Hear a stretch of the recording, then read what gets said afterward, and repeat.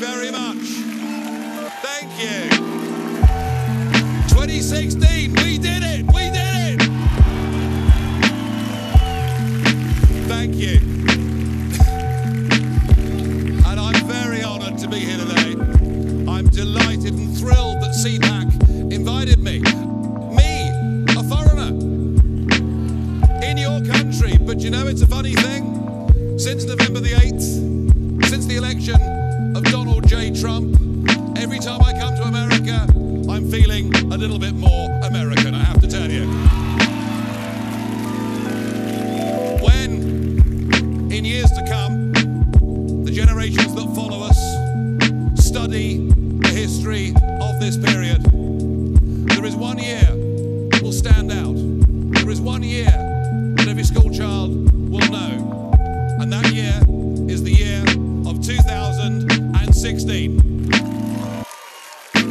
Because in 2016 we witnessed the beginning of a global political revolution, and it's one that is not going to stop. It's one that is going to roll out across the rest of the free world.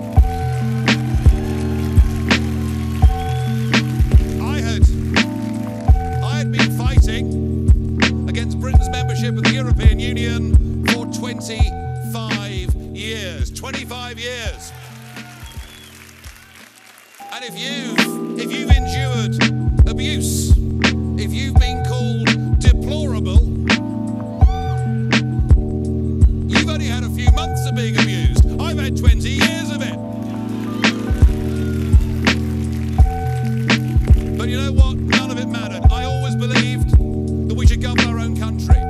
I always believed we should be free to reach out and make our own deals with our real friends in the world. And it's funny, our real friends in the world speak English, have common law, and stand by us in times of crisis. So I battled away for all those years.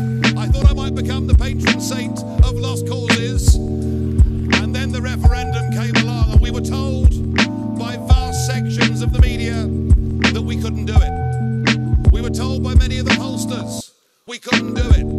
We were told by many of the commentators. Any of this ring familiar with you guys? We were told by the commentators that we couldn't do it, and they lined up all the big businesses, all the big banks, all the big politics, not just from Britain, but from across the world. Do you know we even had a visit from the 44th President of the United States of America?